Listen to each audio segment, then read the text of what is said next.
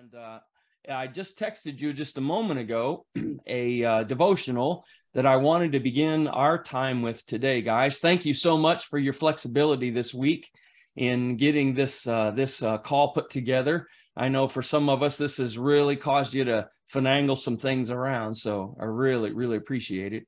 I want you to know that I had a number of conversations this week with people, and I could tell they were really, really excited when that conversation ended. And what I was talking about was you. I was talking about you and what God is doing in you and what God is doing through this experience in you. I also, a week from this Friday, here comes Ron. Also, a week from this Friday, I will be flying to Casper, Wyoming, and I'm going to have the opportunity to share for the Church of God General Assembly in the state of Casper, Wyoming. Casper is where I used to pastor. Good morning, Ron. Good morning. And I'll be flying on Friday, and I'm going to get to speak to the state pastors gathering. They call it the General Assembly. And I'm going to, again, be talking about you. I'm going to be talking about what God has been doing in you and encouraging these guys in these three pillars of this study of God's way of defining vision, God's way of communicating, and God's way of moving people. How did God get people to move? How did he get them to commit to something maybe they'd never even thought of before? And so I appreciate your prayers for that. A week from Friday, over the weekend of October 21 and 22, and I have that chance there. So glad you guys are here. Let's begin. Ron Culp, since you're last, how about you open us in a word of prayer today? Would you please? Sure, I'd be happy to. All right. God, thank you for today and for this opportunity to fellowship, but also learn from my brothers here gathered on this Zoom call. And I just pray you would guide our conversations, may you be glorified, and I just look forward to what each one has to share today. And so just thank you again for this opportunity. We love you, Jesus, and pray in your name. Amen. Amen. Amen. Amen. The Rons will have a chance to speak here in just a moment. In fact, the order we're going to go in, Ron Witten, I'm going to ask you to go first here in just a bit. And Ron Culp will be last. And then I'm going to play the video that Joey and I recorded last week. You get about 15 to 20 minutes, 15 minutes maybe each at the most. And because of where you guys are in this process, I'm going to ask you to share just about where you are. What are we studying now? What conversations are you having based on where we are? And maybe what God is doing in you as a result of where we are in our study today. I know it's been a whole week, so you may have to think about it for a minute, what we've been talking about. But that's the order we're going to go in. Joey's going to be sharing a very powerful testimony. In fact, I'll just give you a heads up. He got to baptize his two daughters. Was it last week or the week before? And it is a reflection of one of his vision pictures. So I can't wait for you to hear that. Let's turn to the devotion that I texted you just a moment ago. This is a devotional called My Utmost for His Highest. You can tell it's been used a little bit at our house. And this is probably our 6th or 7th year. So this has been a weird, very, very eye-opening experience because I had this tucked under my arm for years, and God began speaking to me 21 years ago about what you and I are talking about.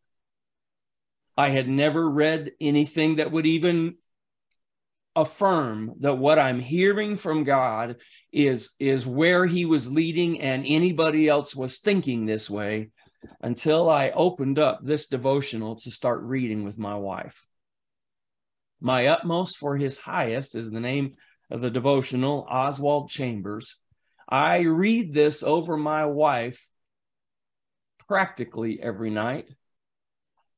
And because there's two scriptures in the New Testament that talk about how God's word cleanses the spirit of our spouse. And I cannot tell you the transformation that has taken place, not only in my wife, but in our relationship, because every night before we go to sleep, we read God's word together and a thought. So I'm in this devotional. We started this, like I said, 6 or 7 years ago. And I keep wanting to move on, but I can't. Because every time we open another one of these up, even though we've read it this many years, it's like a brand new word. But what's almost eerie is that I'm hearing reflected in this book what God has been saying to me that has led me to what we're doing together today. Case in point is the devotion I want us to share together today quickly. Thank God for being able to see all that you have not yet been. You have had the vision, but are not yet to the reality of it by any means. It is when we are in the valley where we prove whether we will be choice ones that most of us turn back. We are not quite prepared for the bumps and the bruises that must come if we're going to be turned into the shape of the vision. We have seen what we are not and what God wants us to be, but are we willing to be battered into the shape of the vision to be used by God? The beatings will always come in the most common, everyday ways and through common, everyday people. There are times when we do not know what God's purpose is. Whether we will let the vision be turned into actual character depends on us, not on God. If we prefer to relax on the mountaintop and live in the memory of the vision, then it will be of no real use in the ordinary things of which human life is made. We have to learn to live in reliance upon what we saw in the vision, not simply live in the ecstatic delight in conscious reflection upon God. This means living in the realities of our lives in the light of the vision until the truth of the vision is actually realized in us. Every bit of training is in that direction. Learn to thank God for making his demands known. Our little I am always sulks and pouts when God says do. Let your little I am be shriveled up in God's wrath and indignation. I am who I am has sent me to you. Exodus 3:14. He must dominate. It isn't piercing to realize that God not only knows where we live, but also knows the gutters into which we crawl. He will hunt us down as fast as a flash of lightning. No human being knows human beings as God does. And you see the scripture there to the right, 1 Corinthians 1:2, to those who are called to be saints. That's the foundational passage in this. So there's a couple of things in this devotional that really have captured my heart and have edified what I have a sense God is saying to me about this whole concept of vision, in that he speaks about this definition of this word as a vision for you. It is a very personal insight that God is trying to help us see that he has for us. It edifies and clarifies again that the definition of vision in the world and in the corporate world is not the definition God holds. The definition the world has for us is a vision is a plan, or it's a great idea, or it's a God-inspired direction. I hear it all the time. I heard it again this weekend at MacU. Wonderful. Everybody, that's the definition of vision that most people have been taught their whole life, that God has given us a vision, and then it's going to be about a building. It's going to be about a new project or a new staff member or a new ministry. And what I'm seeing in this devotion is that, like what I sense God was saying to me, Oswald Chambers, and this was written, by the way, in England in, was it 1700s? This booklet is a conglomeration of a class that Oswald Chambers taught at Oxford University. Here it is.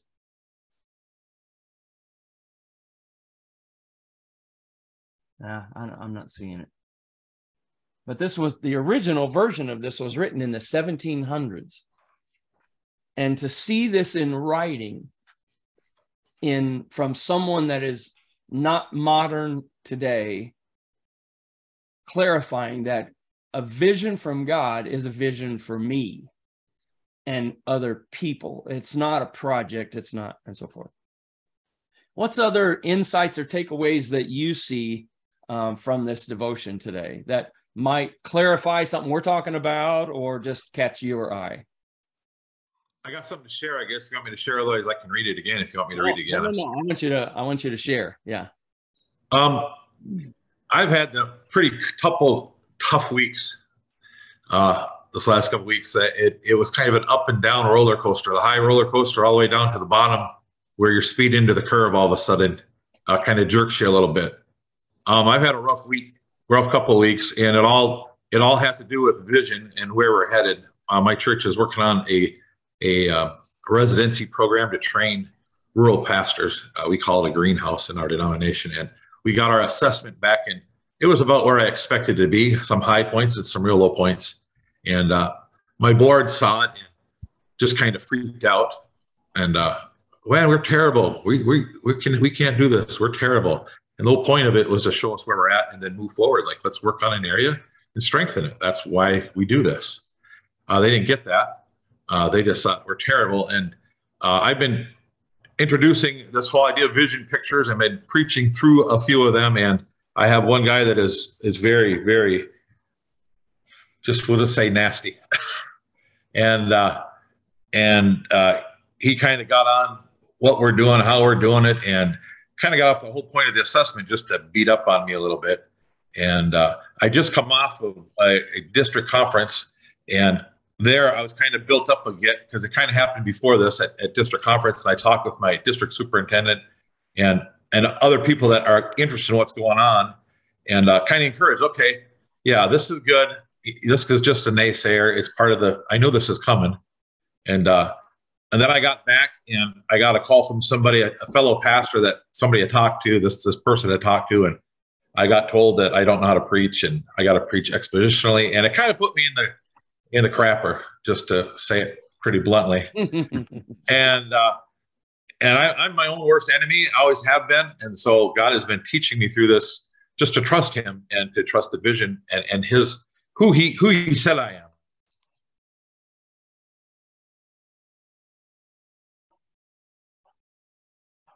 Did Paul freeze up, or is that just me?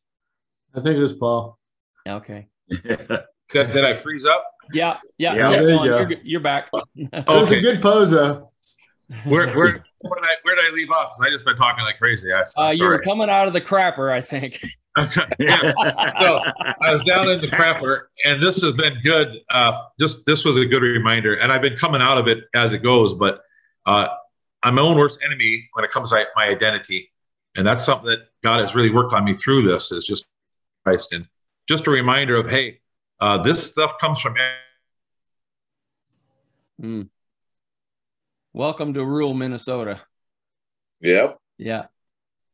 Let him hang in there for just a minute. He finished with just reminds me. Am I back?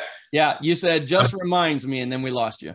Yeah, it just reminds me of the fact that this vision, this process isn't going to. It's God's. It's God who gave it to me, and so trust Him. And that's the biggest thing for me. Just, you know what? It may not look pretty right now, but I know that in 8 years.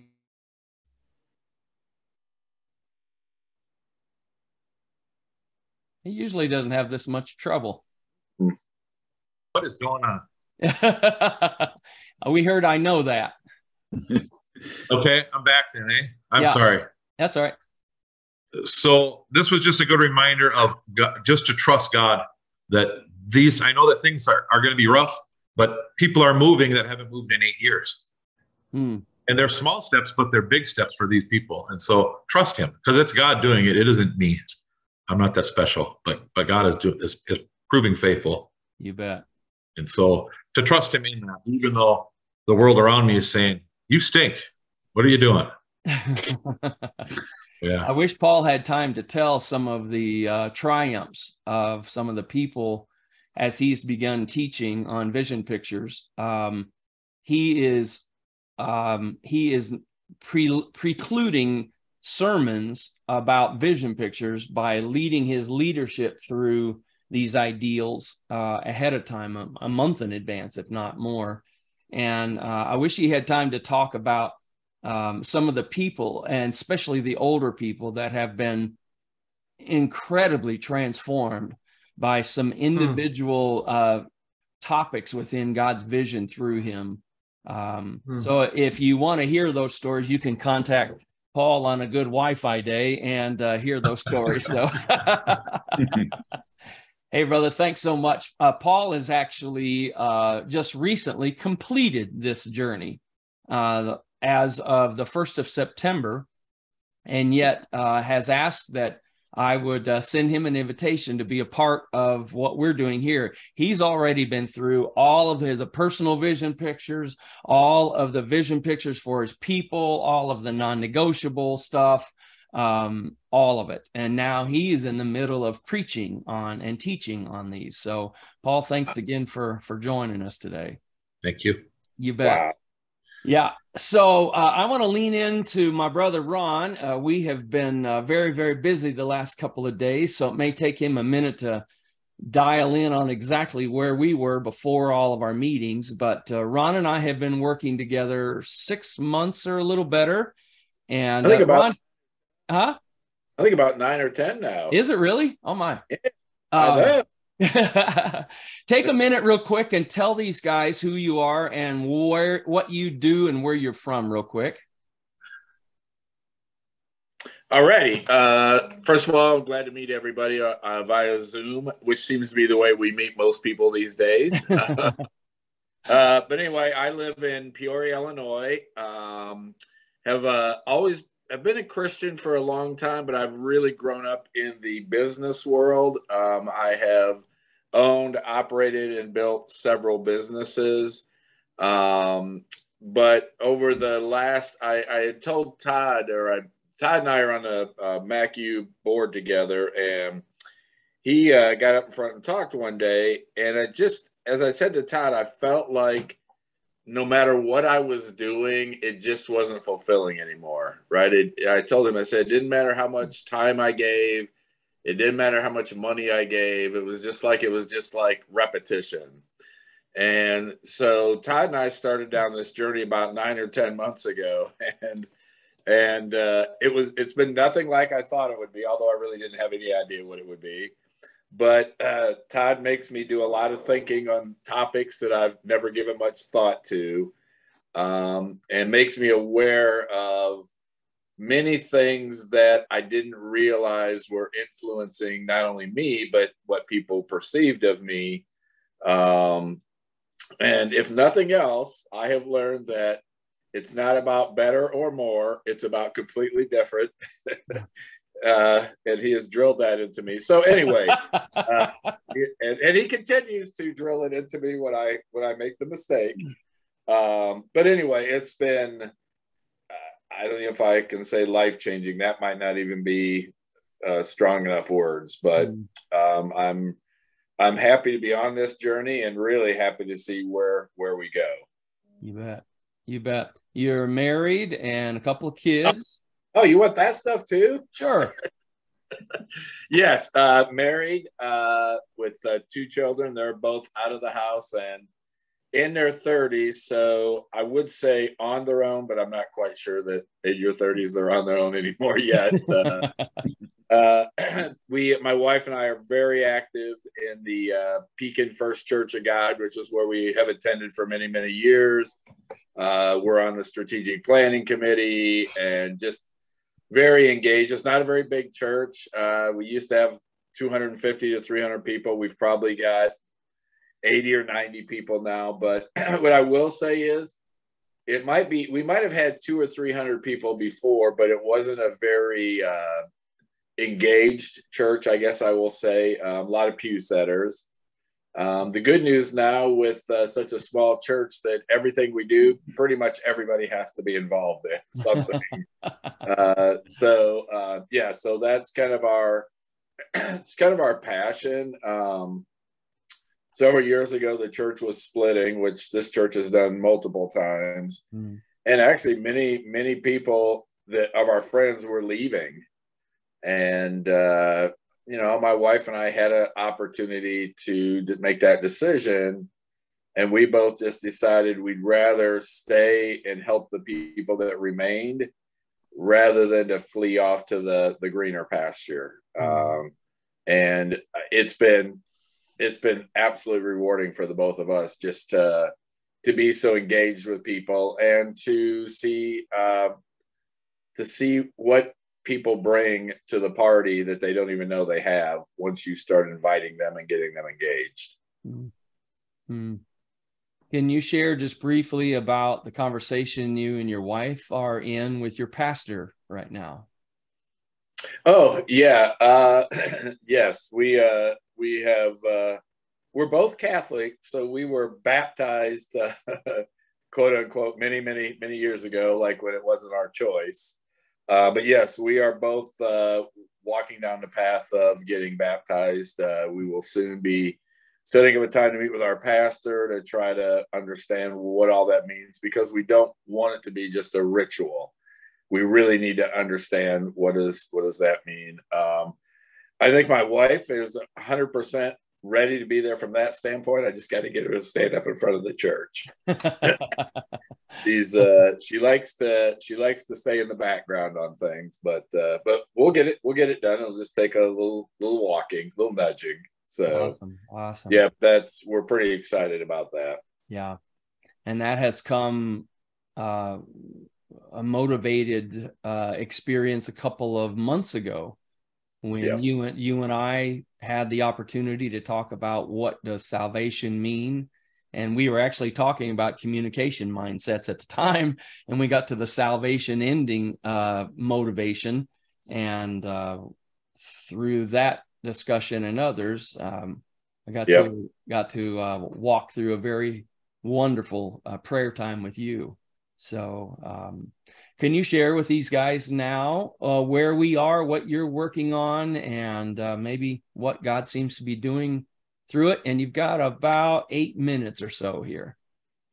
All right. Yes, we are. Todd and I are currently on the communication mindset. We're maybe 2/3 of the way through it.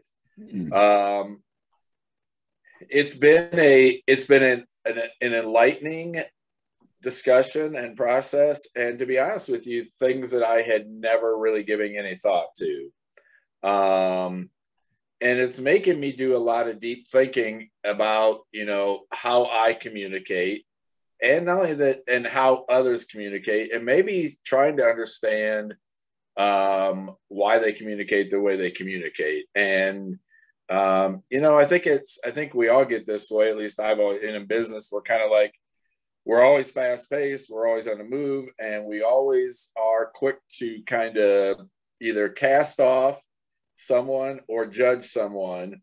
And that's absolutely the wrong thing to be doing. So this communication mindset that Todd and I are doing, it's really just making me evaluate myself. And as I told Todd, I don't know that I'm like any one of them 100%, but I've got a little of several of them in me.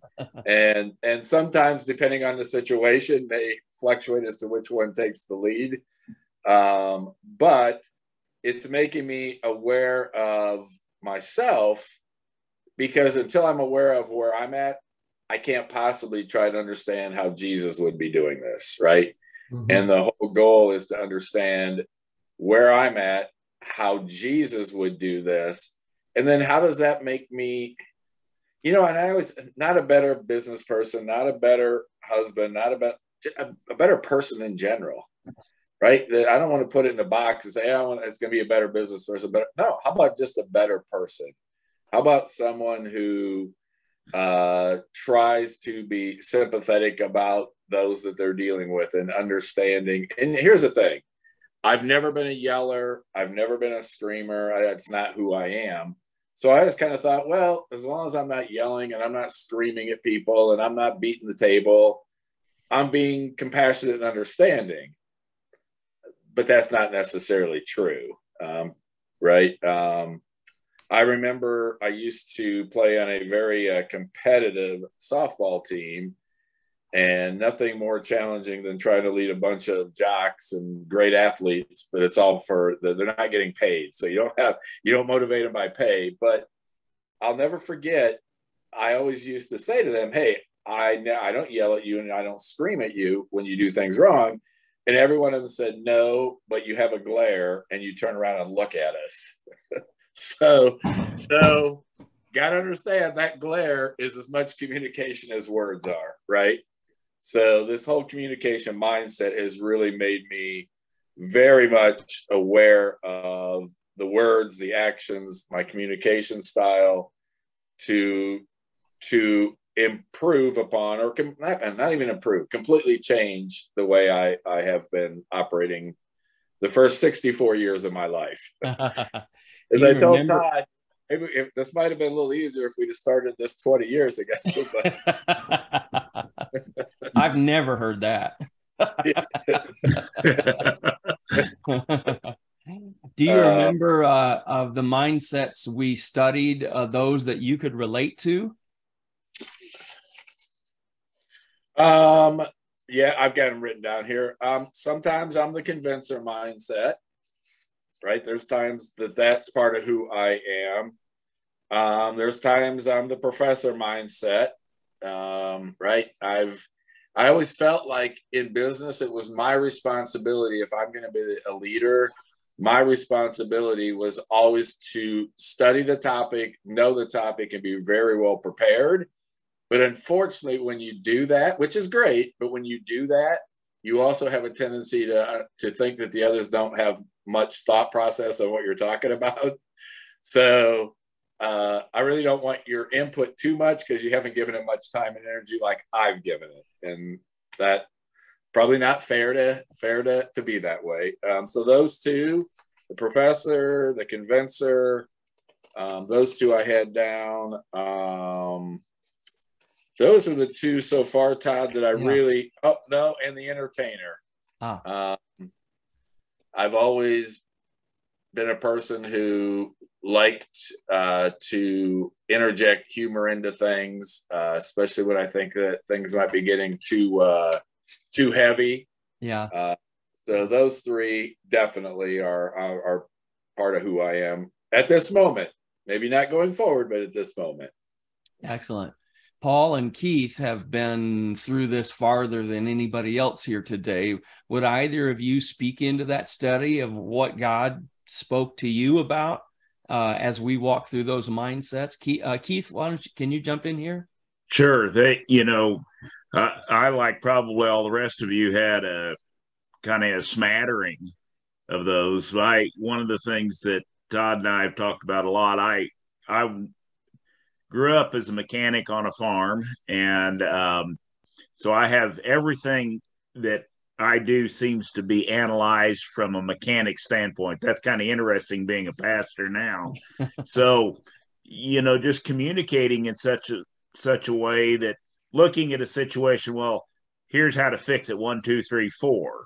Yep. And just, completely sometimes dismissing how other people might be even looking at things, and then getting frustrated. Well, why can't you see this the way that I see this? Those are one of the things that through this process of just learning that we communicate in different ways, and that not everybody communicates the same way that I communicate, and not everybody can understand me when I approach a subject, to start to ask the questions, to start to give the bigger picture. I mean, to me, it's let's go to the technical manual.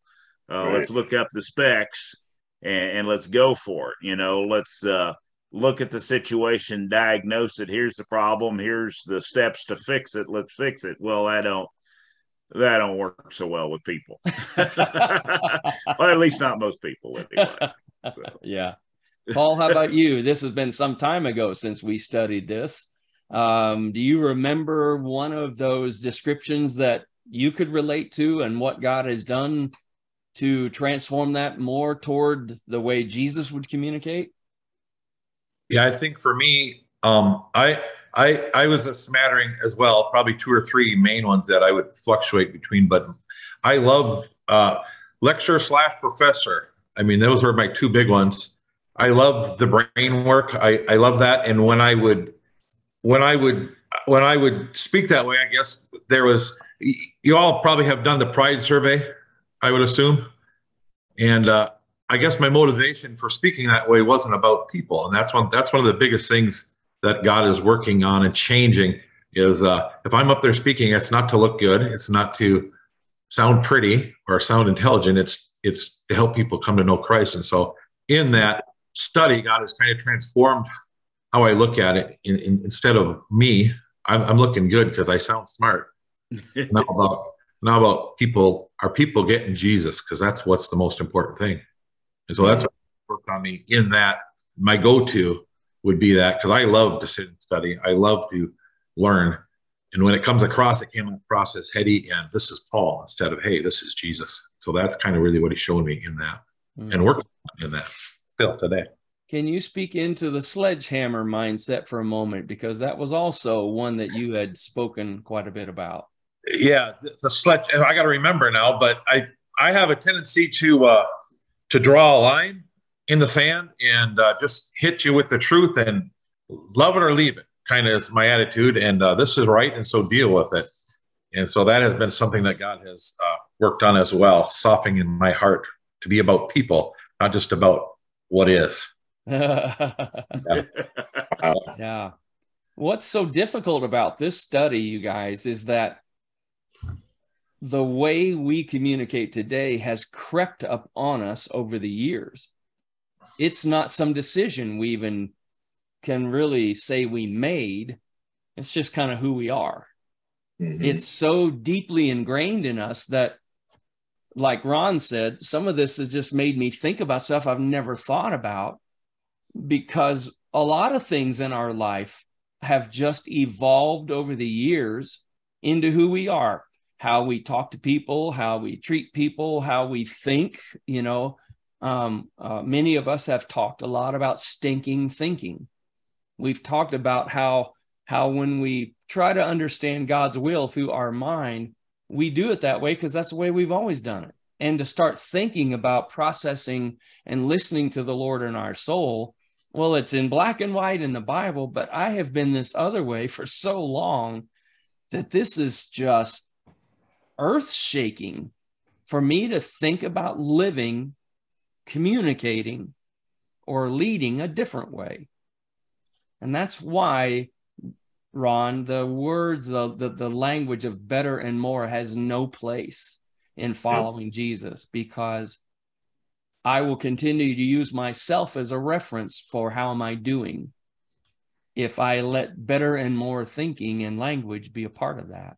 Mm-hmm. And I was guilty of that my whole life. And that's why I walked around beating myself up all the time, because it was always about me. And the minute I became aware that it was about Jesus, it is not about me, different was the language God was leading me into. So awesome. Ron, I am so excited for, do I? God, I just wanted to share something with you too, because I think it's kind of interesting. You know how we're all about planting seeds, and you never know how that seed's going to grow. And that's really a big part of what we need to be doing. It's so funny because yesterday in our drive back, Pastor Steve had put something on Facebook or somewhere, and my wife had seen it, and she turns to me and she goes, He used those words, better and more, again. He's got to quit. Better and more. And literally, that was Todd. That was just from that one weekend when you were in town. She literally goes, he's using those words again.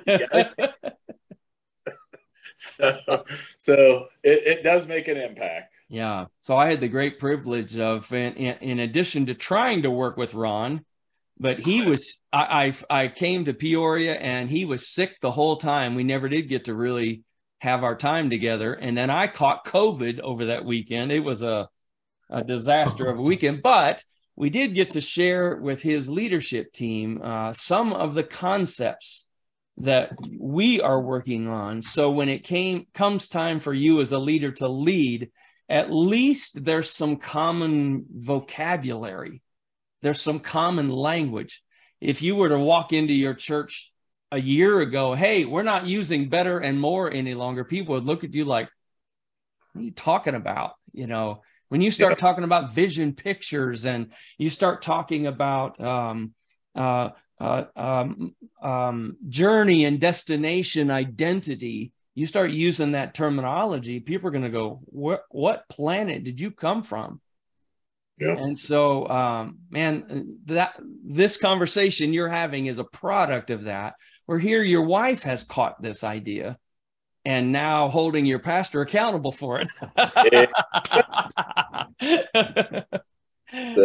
Well, it's all in due time. So lots of grace in this this clunky season when we hear some of this new terminology and new ideology, and we start to try to put it into practice. It's clunky for everybody. So yep.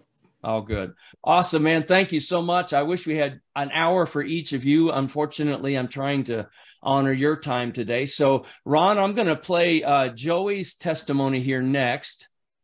And let me get it queued up and ready. And then we'll swing back to you.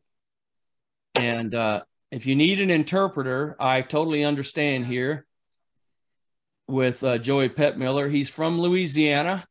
He is the senior pastor of the Liberty Grove Church of God in Louisiana. And let me get this situated without much more introduction here. Hey guys, Joey Pettmiller here. Just remind you real quick of where I'm at. I'm down in West Monroe, Louisiana, pastor in Liberty Grove Church of God, and been here for almost 3 years. Been working with Todd for right at 2 years, and this month, October, will be 2 full years, and it's been a great time. But Todd asked me to share some of our vision pictures that were at least one of them that I'm working on here that we've been working on, and the one I want to share with you today is this vision picture of I can imagine transforming into a man who consistently influences his children towards Christ. Just to give you a little bit of context of why that vision picture came about, before even talking about that vision picture, or even before having this relationship with Todd, starting on this journey with Todd, I've always led my children in a godly way. I was raised in a Christian home. I tell Todd and other folks that I trusted in God before I actually knew who He was. It was just the way that we were raised, and so in return, that's how I raise my children. You know, biblical principles. I'm a pastor. Obviously, we're in church and Sunday school, and my kids are learning about Jesus. But when we began to think about consistently influencing, there was something missing there, mainly the consistency part. Obviously, I want to influence my children towards Christ and to know about Him. But what I found was that as I live life and the challenges that come up in life, I would experience moments of distraction or moments of interference. And whether it was a bad board meeting or just a tough day at the office, or even experiencing hurt and emotional pain through loss or something to do with relationships, I would come in and my consistency would not be there.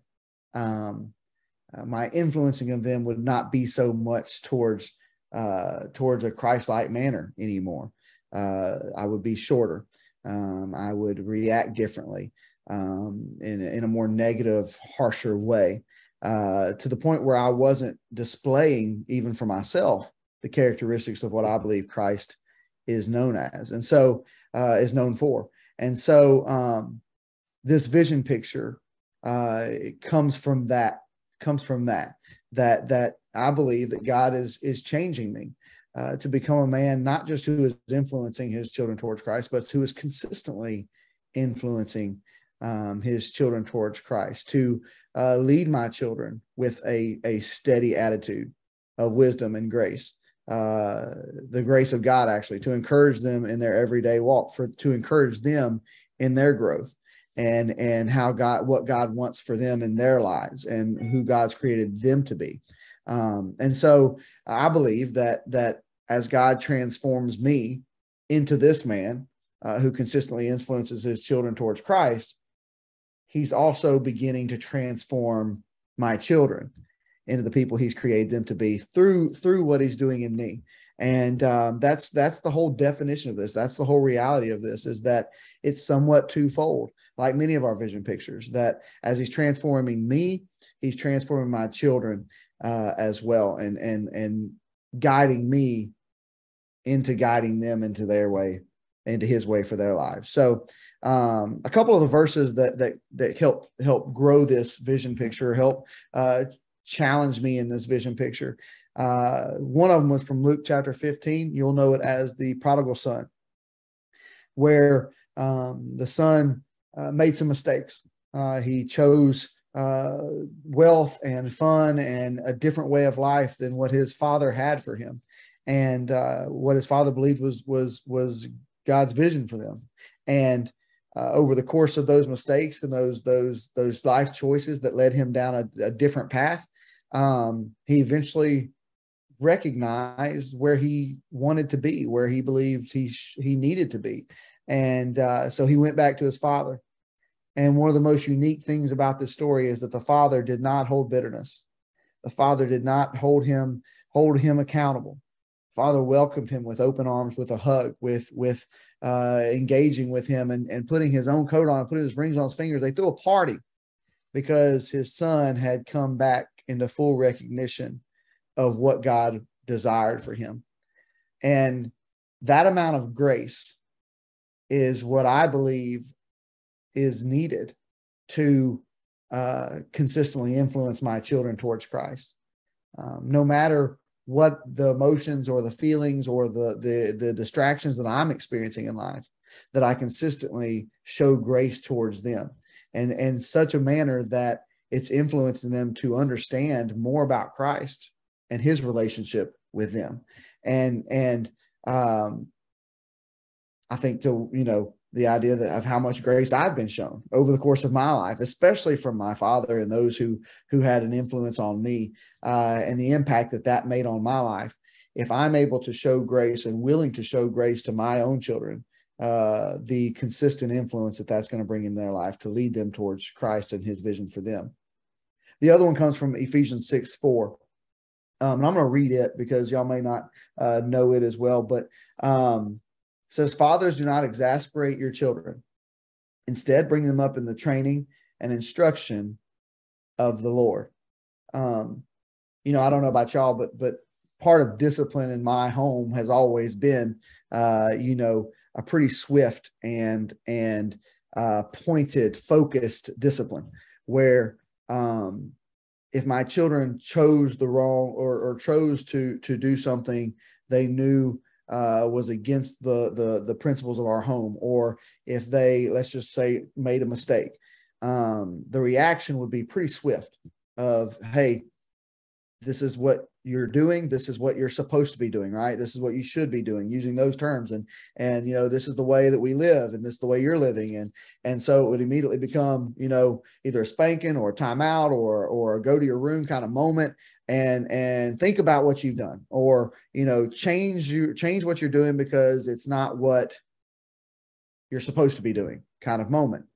And through this vision picture, what's begun to change within my own home, and not just with me, but my wife as well, has been the conversation piece that comes into this part, to this consistent influence in this area. The idea that when a mistake is made, or something is done that is against the predefined boundaries that we live by within my home, the predefined principles that we live with in my home, it's not a quick reaction of a spanking or a timeout and go think about what you're doing or think about what you've done. But it's more or less a conversation of, "Hey, do you recognize what's happened here?" It's more of a desire to see them have the recognition within their own heart, within their own spirit, that they understand the choice that was made, and the leading that I'm seeking to lead them into. and the desire that God has for their lives. It's not, as I grow in this vision picture, it's not uncommon to have a conversation like this every day of, okay, if we understand where, let's talk about what happened here, and almost a replaying of the story, a replaying of the experience, to the point where my children are the ones kind of reiterating what happened. And all of a sudden you see the light hit them in their mind, in their eyes, that, wait a second, that's where things went sideways. That's where the choice was made. And so all of a sudden, okay, well, so then the questions begin. Okay, so what could we have done differently? How could we have entered into this situation differently? How could we have handled this situation differently? And so those verses, those passages of scripture, there's many more that we could walk through, but those have really helped to not only define this vision picture for me, but have helped create some transformation, some change within my own life, under the umbrella of this vision picture that I believe God is leading me towards.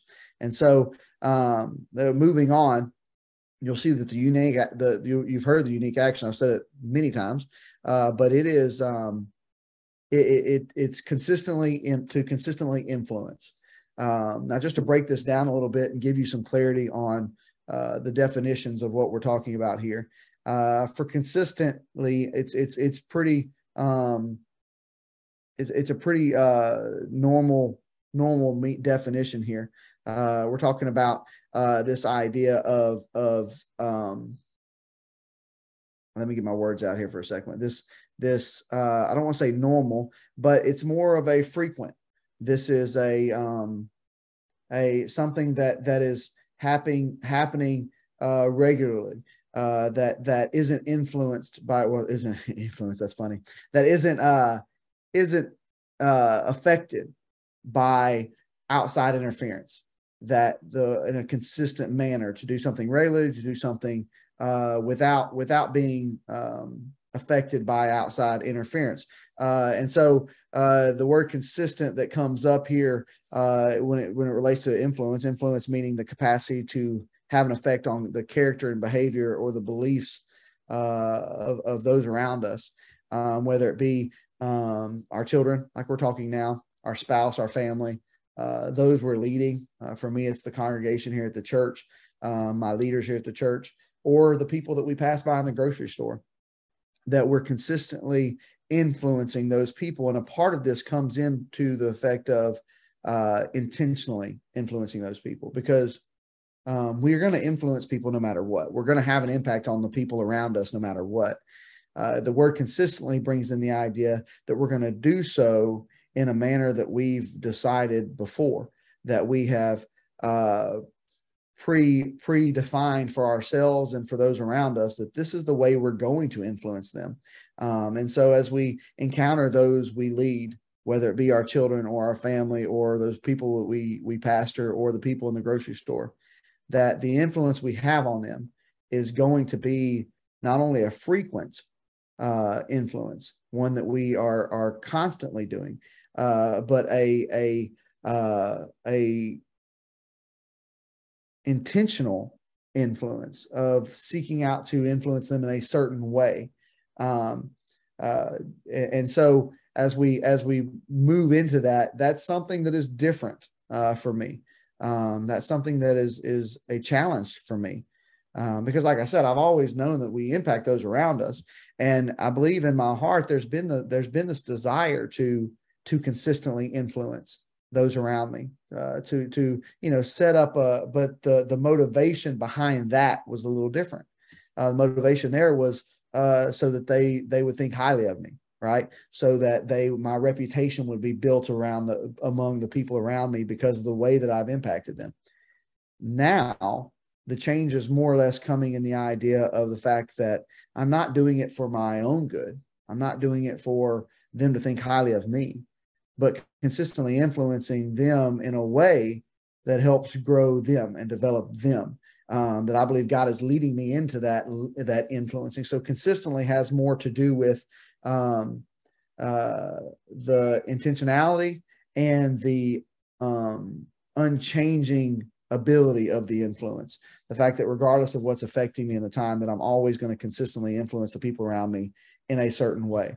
In this case, my children towards Christ, that no matter what I encounter in life and through the day, that my influence in them, my impact in their life would be consistent in a way that's always pointing towards Christ and his will for their lives.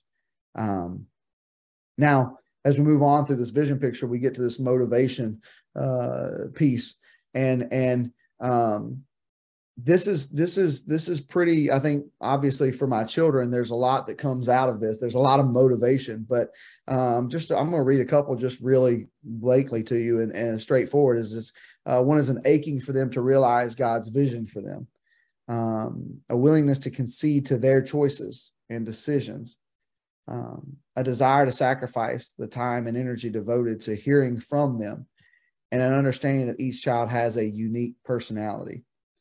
I think the main focus of this motivation is to give them independence in this way, to lead them in a way that is not my will for their lives, and for me recognizing what God's will is for their lives, but so they might be able to recognize God's will for their lives and be able to step into that will with my influence, with my guidance, if you will, that God might use me for that way. And that's the motivation, is really for them to gain that full understanding of who God desired for them to be, in a way that they're recognizing it and are stepping into it with full confidence, knowing that this is his will for their lives. And these pieces in part of this is this desire to sacrifice the time and energy devoted to hearing from them. This is that idea that I'm willing to set things aside. I want to set things aside so that I might engage with them in a personal relationship, to hear from them and to help maybe bring some clarity into what the decisions they're making. The last one, to understand that each child has a unique personality. I've got 3 children, and man, they're all 3 completely different. And understanding that piece is a big part in understanding God's vision for each one of them. And so the motivation is really to bring about a recognition within themselves and the confidence to step into that will that God has for them. Now, obviously, there are things that stand in that way sometimes that keep us from living out these vision pictures. And one I've kind of mentioned here is that leading into my desires for them rather than God's. I think even before our children are born, we have this vision of what we would like our children to be like, the success that we would like to see them experience, the person we want them to be. But however, that stands in direct opposition to this vision picture of desiring to consistently influence my children towards Christ and his vision for their lives. If I'm more focused on what I want for them rather than what God wants for them, then I'm not going to be able to consistently influence them in the way that I believe God is leading me to. I've mentioned this other one too, allowing my day to affect how I interact with them. That's a piece that I've mentioned several times. That's really saying goodbye to that old self by overcoming this barrier to say, hey, this is who I used to be, and this is I can see that becoming an issue in this change for my life. And so that's been a big challenge. However, it's a challenge that I recognize and I'm willing to overcome. And this last one, other people, things, influence being more prevalent than mine. Man, this is a hard one, because this is a difficult one, because they go to school, they're around their friends, they're around people at church. But I think this is where understanding that key piece of having that relationship with your child, if you're consistently influencing them, then your influence, regardless of whether or not the time is there, will always be more prevalent than those around you. If this change is really happening, if this is who God's desiring for me to be, then my influence is going to be more prevalent as I consistently influence them, whether or not it's more time than the others. And this last piece, the vision imagination, really imagining this person. It says, I can imagine being a man who is patient, gracious, who sees failure as growth opportunities rather than failures and mistakes. That really speaks into some of those Bible verses that we walked through earlier, that displaying grace and offering moments of growth rather than of, hey, you made a mistake, fix it. It's this is a person who is patient enough and gracious enough to see this failure as a growth opportunity, to say, you know what? Yeah, it was a mistake. You maybe could have made a different choice here. However, let's learn about it. In fact, I kind of walk through some of the discussions that we have with my kids. That's coming true, which is extremely encouraging to see as I'm sitting here walking you through it. Next is thoughtful in his actions. I've been using the word forward thinking a lot. This idea that everything that is done or every word that is said has already been thought out in a way to grow and consistently influence my children. This is the person I believe that I can become. This is the person I believe that God wants me to become. That I'm forward thinking in my discipline. I'm forward thinking in my influence. I'm forward thinking in every conversation that I have with my kids. In fact, that kind of goes into the next one. A man who constantly creates experiences for his children to live out the image of Christ. This is a really, really forward-thinking piece, because we all have busy schedules and busy lives. However, I've found some growth happening in the idea that, and found it extremely fulfilling to start creating ways for my children to step into this path for their lives, to step into learning more about Jesus. Just one recently, I'm not going to share every detail, but we picked muscadines together and spent a lot of time and energy and sweat and eat up by mosquitoes out in the yard and made jelly. And then I took my kids and passed them around to some of the people who are homebound and who we wanted to visit and show some love to. And then I asked my kids to pray for these people. And each of my 8-year-old, she's 9 now, she'll be 9 this month, but 8-year-old, 6-year-old, and 3-year-old, they prayed for these folks. And so creating those experiences, and that word constantly is where that's still the vision imagination, right? These are just practice ways to step into being this person. I believe this is the person who God's creating me to be, that I'm not just doing this to practice it, but this is a constant thought process. Again, goes in that thoughtful in his actions. And then this last piece is probably my favorite. This is a person whose children grows as their dad grows in Christ. I just baptized my two oldest, my 9-year-old, and my 6-year-old, and seeing the development of them over the past 2 years of this journey has been amazing. And seeing the aspect of that being something that is normal for me, to see growth in them as I'm experiencing growth in myself is enormous for me in this whole walk. If there was no other motivation or no other vision imagination piece, that one alone would allow me the motivation to change and to transform for them. And so this vision picture is not only one of my favorites, it's been the most impactful here of late. The amount of transformation I'm seeing in this vision picture is phenomenal. And I hope I described it in a way that you can understand that I've led you to understand where I'm at in my walk. And I ask for your prayers as I continue to walk in this vision picture for my life. Wow.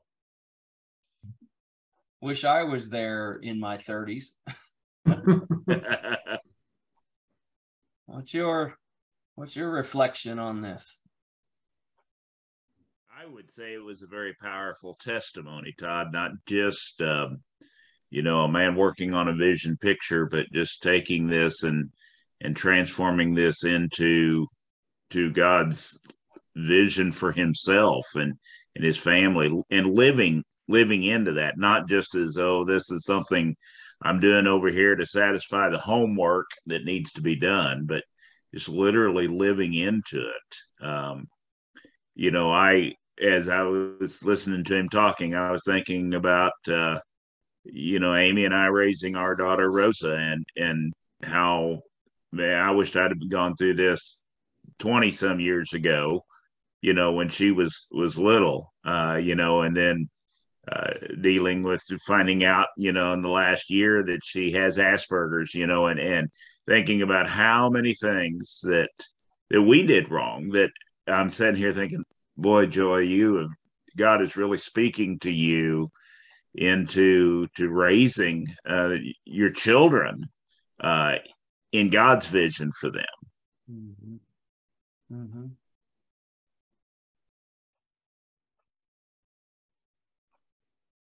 Well, that I guess that is a heartfelt passion. We haven't gotten there to vision pictures yet, but early on, we had started talking about how to have conversations and asking conversations of my kids, start there practicing with my kids before I start practicing with people in the church, of asking them and reinforcing this idea of, what's God's vision for your life, and just to see the positives of a much less developed picture than what Joey had, but just to see the positive results of that has just, it's been such a blessing.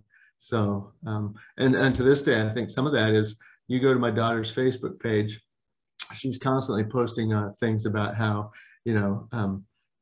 God is doing in her life. And, I think, some of that, I can't take all the blame. There've been a lot of great people, or all the credit, but there've been a lot of great people pouring into her life. And, but it certainly contributes to that. Mm-hmm.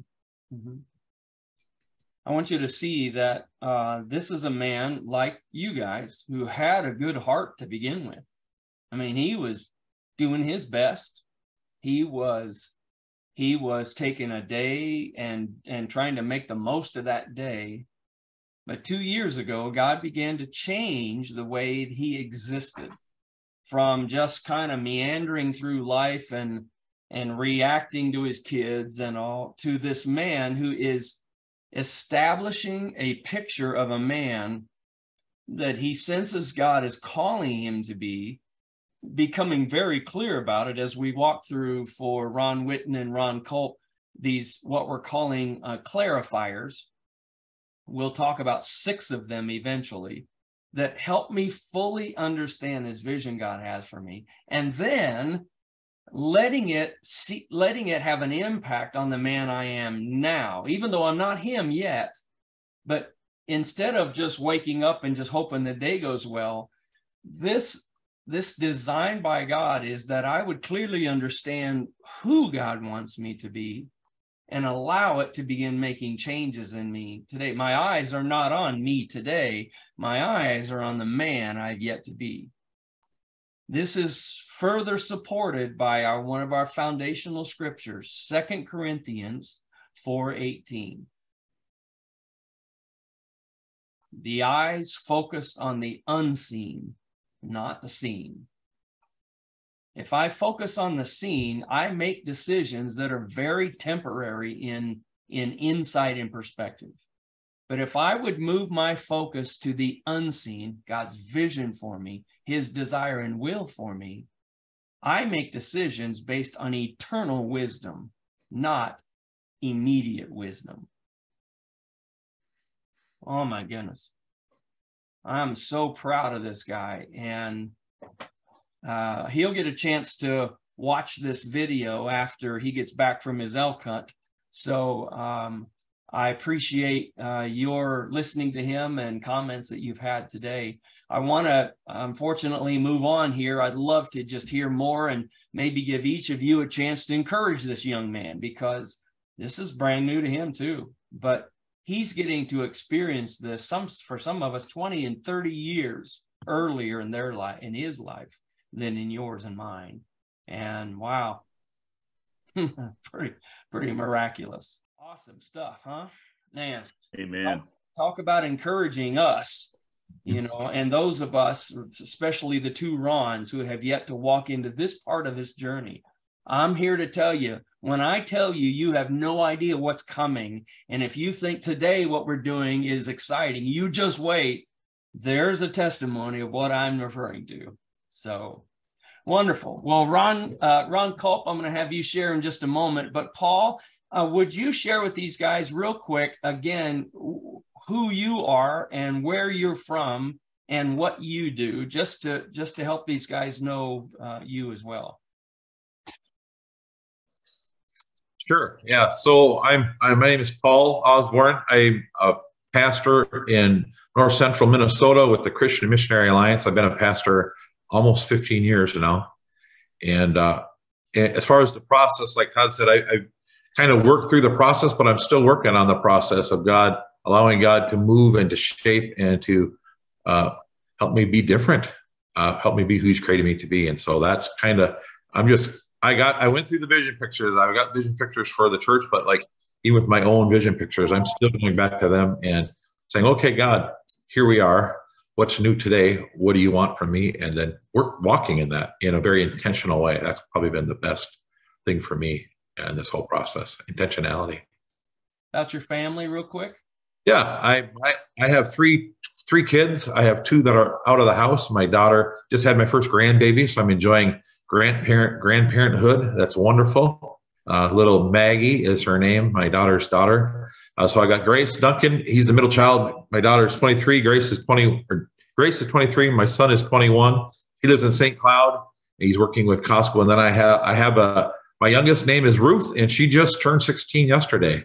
So we just celebrated her sweet 16 and that whole driving thing in Minnesota, because now you can drive, and so experiencing that. So yeah, so that's good. My wife, I've been married to my wife.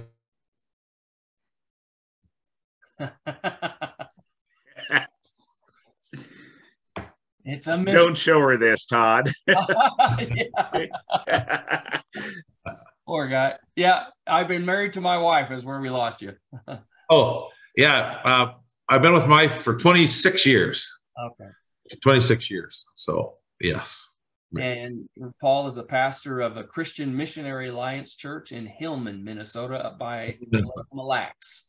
Up by Lake Mille Lacs. If you look on the map, you'll see Lake Mille Lacs. So right up there. Yep. Paul and I in September transitioned from now. We worked together 6.5 years, and we've transitioned now to meeting once a month at the end of the month, and we're just catching up. I'm encouraging and helping him stay true to his vision pictures and all. So that's not necessarily the way everybody does it, but it works good for Paul and I at this season of this work to be connected once a month now after all of this hard work he has done. And the guy you're seeing and hearing today is not the guy I started with. This is not the guy I met at the big men's conference at Big Sandy Camp. God has done a miraculous work in Paul and his family. So, man, I appreciate you taking some time to be with us today. Thank you for the opportunity to be here. Thank you, guys. You bet. Man. All right, so Mr. Ron Culp, you get to wrap us up today and tell a little bit about yourself first, and then share a little bit about where we are and what God is doing in our work together. Okay, sure. So I'll keep the personal story short, because I think we may have done that before, but basically I was raised up in Washington State, met my wife at Bible college. She's from Missouri, and eventually God led us back here, and that certainly had something to do with it. But we've been married 33 years, have 3 wonderful kids that all love Jesus. Oldest is 26. Pardon me? Who performed your wedding ceremony? Yes, your father-in-law. Yes, sir. Yeah. He was pastoring in Rolla, Missouri, where Sanders' hometown. And at the time that we were getting married. And so he did our wedding. So. And I was born in Rolla, Missouri. Yeah, I understand you're from that area. Yes, and you and Todd go back to that area and knew each other when he was in St. James and all that. Yeah, pretty cool. It is a small world, huh? The connections are amazing. So I was talking about our kids, 3 kids. Oldest is 26. Her name is Katie. And her and her husband Elijah, they lead worship in their church, which her husband's dad is a pastor there in the Cincinnati, Ohio area. Then my second child is, her name is Karis. She is at Cedarville University. She's a grad student studying to get her doctorate in pharmacy. And then my youngest is a son named Caleb, and he just graduated this spring. He is now down near Todd in Branson area, going to College of the Ozarks, and just loving it so far. Just he's keeping up with the schoolwork. He's not super excited about the academic side of things, but he's certainly loving the social side of things. But he's staying on top of his schoolwork too. Man, that's my own heart right there. Yeah. So anyway, that's just, I guess, a little bit about us. But I've been here in DeSoto as a senior pastor for 7 years. Prior to that, I had been in associate pastor ministries for 22 years. Each ministry, great churches that I've been so blessed to be a part of. And really, I guess by most standards, fairly long tenures, in those churches, but I never saw myself being a senior pastor. Maybe part of that was because I really didn't view myself as that much of a leader, and but this process already into it now, 1 year, just over a year with Todd, has really helped me redefine what leadership really is and what that looks like, and has given me an encouragement and a confidence that, yeah, God can use me in this, and then I guess in this process, we're at the communication mindsets. So we just kind of finished this up, and it's been eye-opening to me, understanding myself a little bit, like we've all been kind of talking about.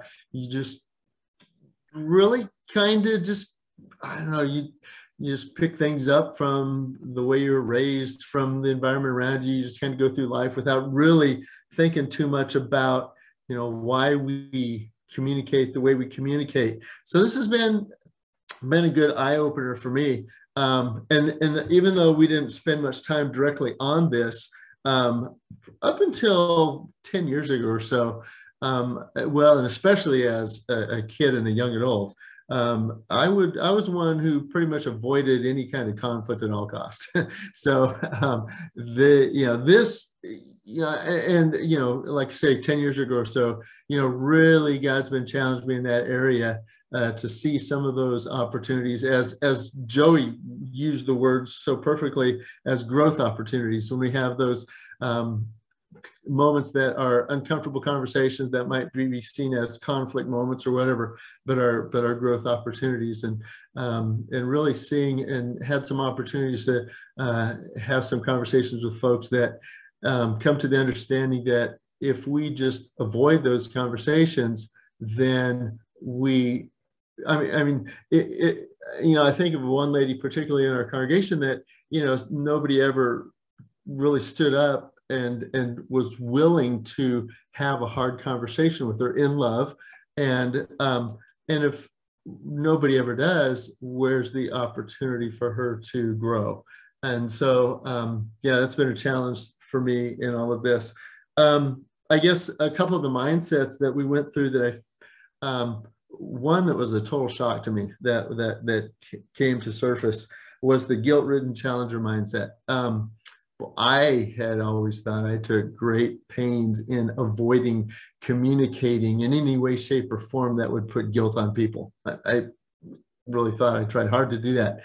And then Todd was, he listened to a sermon one week and kind of, we kind of talked about some of that and some of the language that I use. And lo and behold, I was kind of shocked. I was using language of, well, you should do this. You ought to, and I'm like, oh my goodness, I'm using this guilt ridden challenger mindset, and that is not what Jesus did. And there again, not looking back to in this study to say how awful and terrible I've been, but where I am now and where God wants to lead me, and that's been a real growth area, and that I think God is leading me in. Another one that has been that I discovered where I'm at is the professor mindset, in that, given a lot of information and not really getting to as much application as as is necessary, I think. And so really, really trying to spend more time in application and not so much, enough information to get to the application.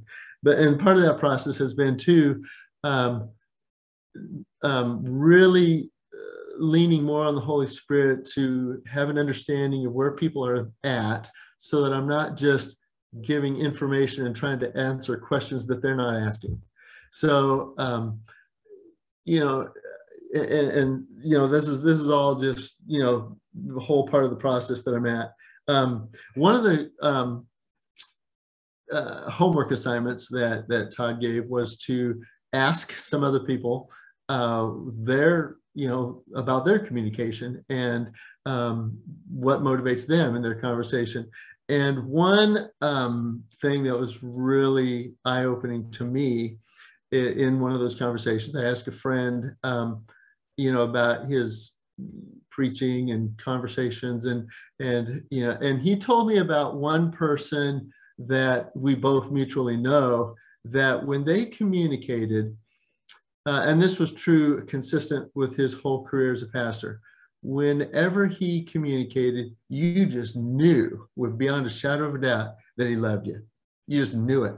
And so it challenged me to go back and rethink some of the things, and, you know, and ask myself, do people really know? Would they say that of me? Would they say they would know beyond a shadow of a doubt when they heard me that I loved them? You know, and I go back to the guilt-ridden challenger mindset.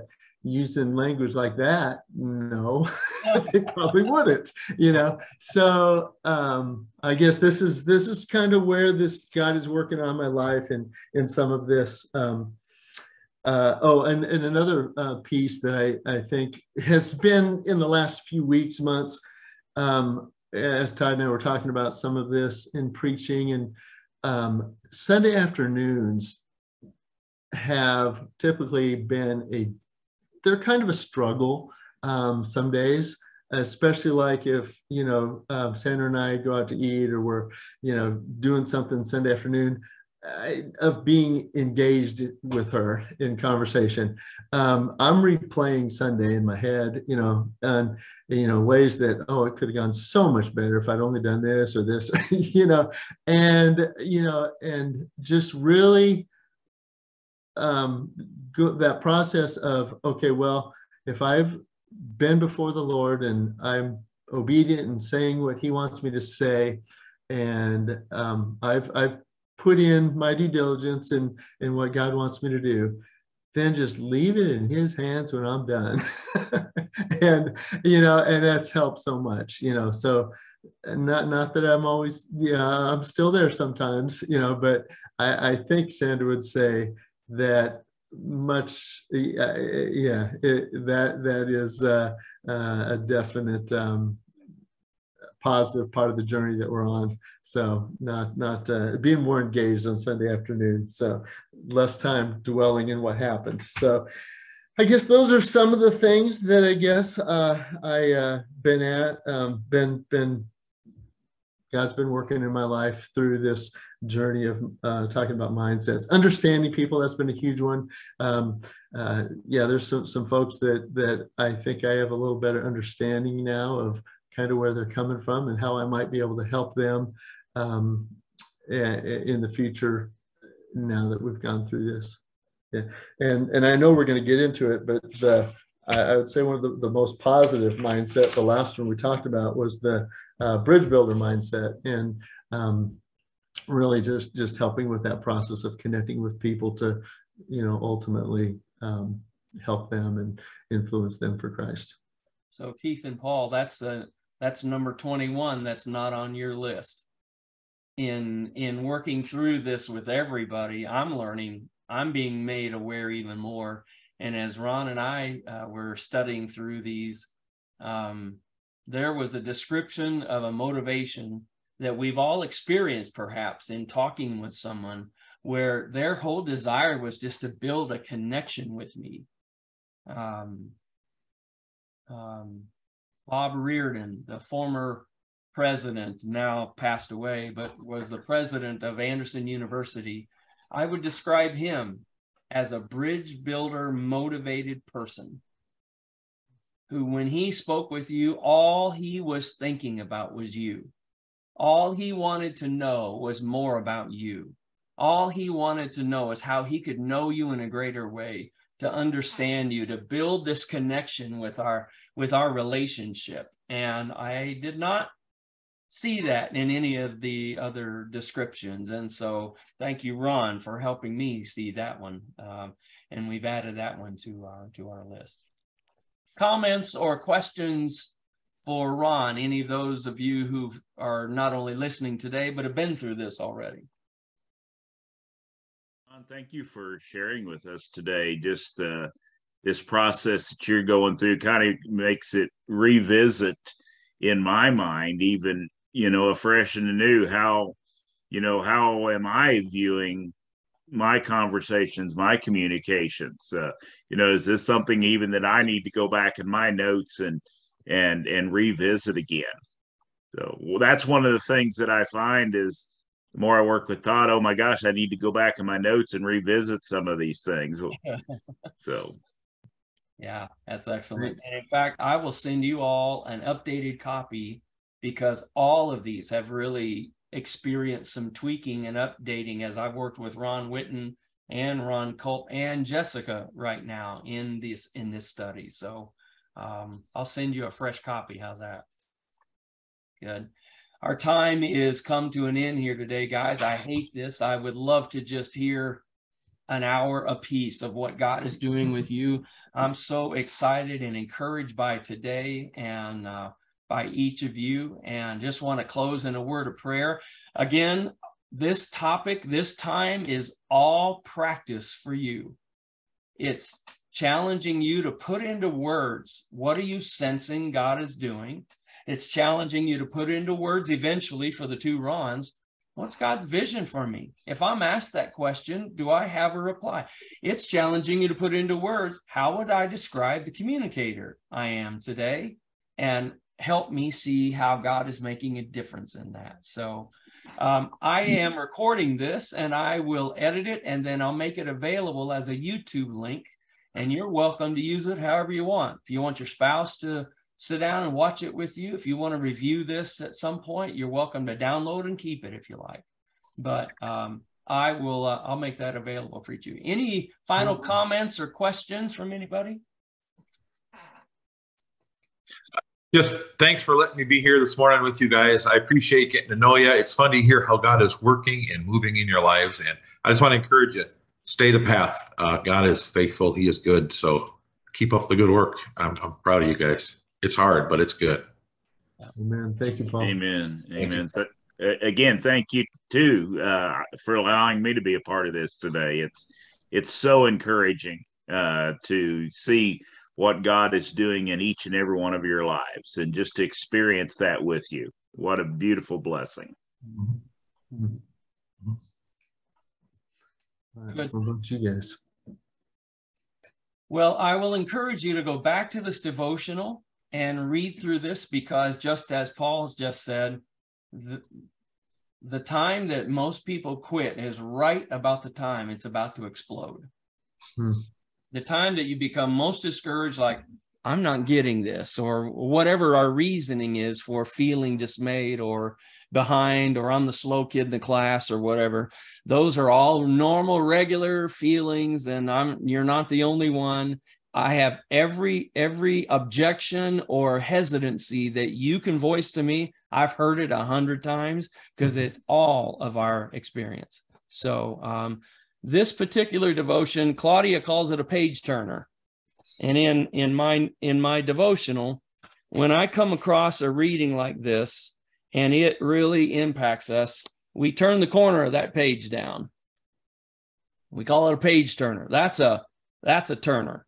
That's one that we're hearing echoing through this book, some of the things that God was saying to me, and I'm seeing it in print for the first time. So if that's if you have a normal devotional time with your wife, wonderful. That's just great. But if that would be something new, I'd like to encourage you to consider this particular one, My Utmost for His Highest. There are a number of versions. The contemporary language version is highly recommended. Since this was written in the 1700s, we started with that one, and both of us would leave going, I have no idea what he said. Just a little caveat there. Wonderful. Well, Mr. Keith Klossner, would you mind closing us in a word of prayer today? My thanks to each of you guys for your time together. And Keith, would you close us today? Yes.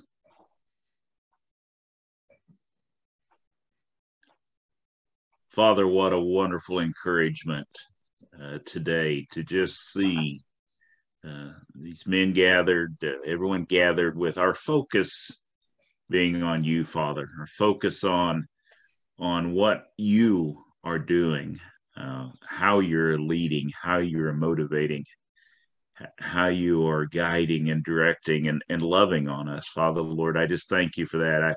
I ask, Father, Lord, that you'd bless each and every one who's gathered here today as we go about the things that you're leading us to do with the rest of our day and the rest of our week, Father, Lord. Just may your blessing fall. Thank you, Father, Lord, for this opportunity. In Jesus' name I pray. Amen. Amen. Amen. God bless you guys. We'll be back on our Bless you. regular schedule next week, so we'll look forward to catching up with you then.